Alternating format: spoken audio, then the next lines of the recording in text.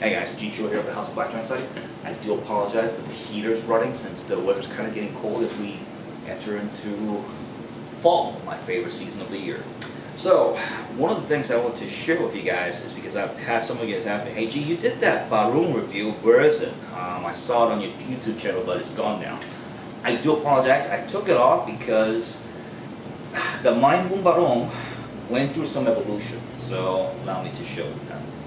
So, a couple things that happened. This is what I love about training with other martial artists.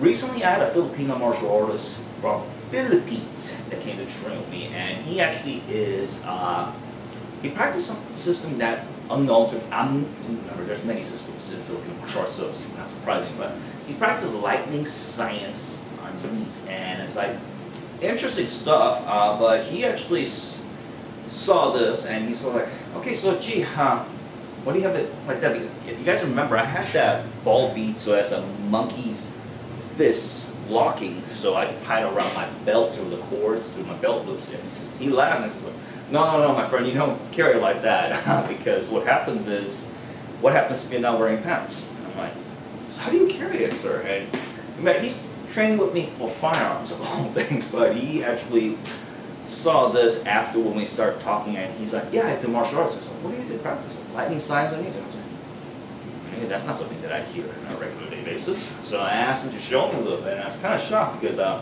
Mang Rami, you might, shout out to Mang Rami. Mang Rami, how are you, sir? You might probably know this better because dude's movement looked a lot like K.I. So that was kind of an interesting thing. But anyhow, he shared with me how they wear this, where he's from.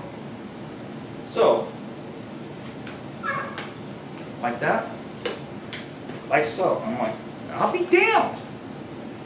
And this really works well. I like it because one, it allows me to carry the barong like so, and it also makes it very easy to deploy. Now, if I was during colder weathers, I could probably put a jacket around me, and no one will even know that I had a barong on me. So, a couple things, guys. What the Barung went through the evolution, as I'll share with you guys. I put G-Innovation Force Patina finish on that, as you guys can see. And for those of you who's been in my channel for long enough, hello everyone. You probably noticed by the, what Ray calls the Elven Steel edging. This is Daniel O'Malley's Korean edge. Shout out to my good friend Daniel. Daniel, thank you again. You're the best. Always thank you, much appreciated.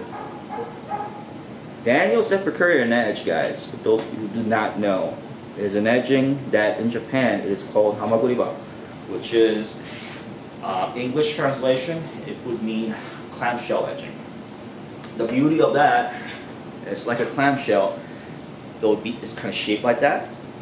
It puts more meat on the steel, thus allowing to use it a little bit more harder because it's got more meat on the steel, it's a slight weight, and plus reduce because it's reinforced like that by having a thicker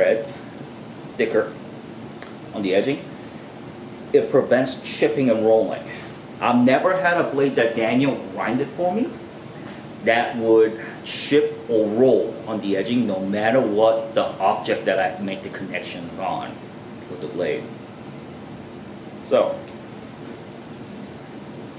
also, G-Innovation's single ridge wrap in hemcore, flat side. So this, a lot of people ask me, gee, why do you do that? I understand on a knife, but on a sword, why? Because same thing, guys. See that? It stays flat. So even that little 1/8 of an inch difference, it aids in concealment. So there you go, guys. G-Innovations, Maimbung Barong, with a real good jungle, I'll call it jungle carry method, and it's just works wonders. I love it. Superior edging and phenomenal blade. Alright, well, you guys have a wonderful day. This is my last video of the day, okay? So, See you guys next time.